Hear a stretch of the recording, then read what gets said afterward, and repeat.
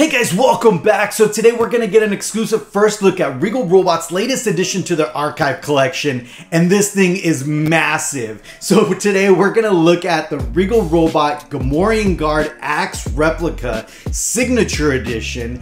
And guys, I mean right off the bat, insane. So today we're gonna unbox it, take a look at it up close, and actually hang it up on the wall and see how it's gonna look displayed. So let's go take a look at it. Alright, so here it is, the Regal Robot Gamorrean Axe Replica. And right off the bat, the box was super heavy. I put it down and I realized I was unboxing it upside down. The axe weighs probably about 7-8 pounds. So it's really massive. And it's hard to really show you guys how big it is just on film, right? And not until you kind of hold it in your hands, you realize how massive it is. And of course, this is a limited edition. It's limited to 100 pieces. It's going to come with a wall display mount, you know, a signature plaque, and of course, a certificate of authenticity because Regal Robot went into the Lucasfilm archives and digitally scanned the original screen use prop. Also, just a heads up, I accidentally screwed those things upside down. Make sure the plaque is on the top.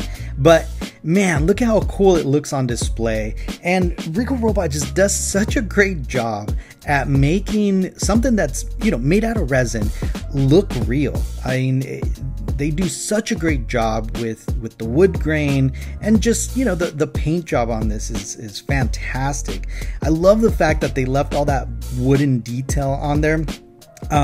Because it just gives it this like other sense of I don't know, authenticity, right? Because it really does feel like a real axe, which is surprising because Tom Spina, you know, the owner of Regal Robot, in one of the live streams through the you know, the Regal Robot Facebook group, he mentioned that the one in the archives is actually a vacuum formed ABS plastic, so it's super light. So the one that you see there on the, you know, with the Gamorrean guards is super light. And although this axe, you know, you don't see it that often in the film, you could see it there briefly, and then you see it again when the Gamorrean guard is coming down the steps, you know, once they get to Jabba. So you see it again there.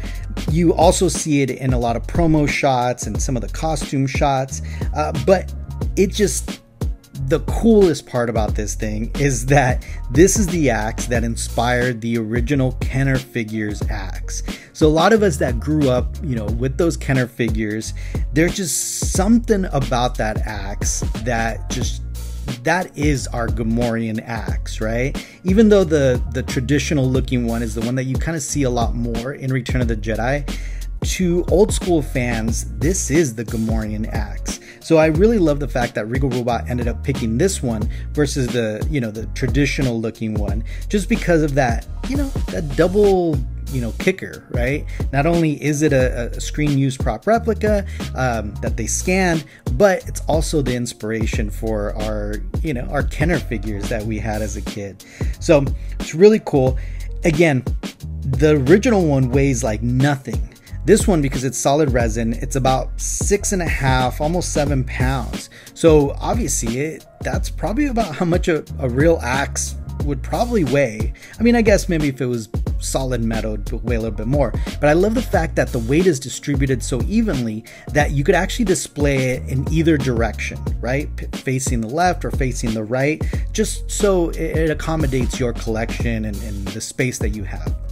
Now, this is going to be a signature edition, and only 100 of these are going to be made. And it's going to come with Stephen Costantino's autograph that, and Stephen played one of the Gamorrean guards in Return of the Jedi. And, you know, it really just elevates the piece, having it be a signature edition. And again, I love the fact that they made the display, you know, to mount on the wall. And the display is really nice. The grooves there to hold it up are really nice and tight, so you could actually display it upwards if you really wanted to. I might not recommend that, just I guess it depends on the space that you have, but what I noticed is that when you flip it up like that, you could kind of still see the signature plaque through the hole of the axe. So again, depending on your space, depending on, you know, if you have room for it, you might be able to display it upwards like that. However, I think just I would, for safety purposes, because of the weight of it, I would definitely you know, face the axe downward. And again, it's just mind-blowing to look at this and realize that it's resin, right? Just because Regal Robot does such an amazing job, you know, the artists in their New York studios just knock it out of the park every time to make things that are resin look real. You know, the wood grain looks awesome, the weathering looks great. It really does look like wood and metal. And again, Regal Robot has done this in the past, obviously with the gaffy sticks, right? The gaffy sticks, the main part of it were resin, but honestly, you wouldn't be able to tell that they were resin. They look like wood. As you can see here, I brought down my A New Hope version, so you can see.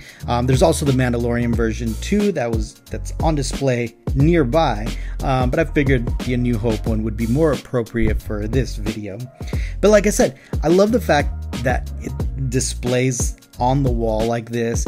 Again, for collectors like myself that are running out of space, this just is a lifesaver because you're able to, you know, mount it somewhere on the wall to not take up that much space. And it just looks so great with the rest of the maquettes, or even if you have like a Kenner collection, it would look great. So just as a reminder, this axe is available for pre-order this Tuesday, October 15th at 12 p.m. Eastern Standard Time on regalrobot.com. It is going to retail for $15.99, but there is a 12-month payment plan. So if you really break it down, it's about $100 a month, you know, give or take. So it's not horrible when you split it. But anyways, guys, let me know what you think about it in the comments. I hope you enjoyed this review, and don't forget to subscribe, like, and look out for the next video. Thanks, guys.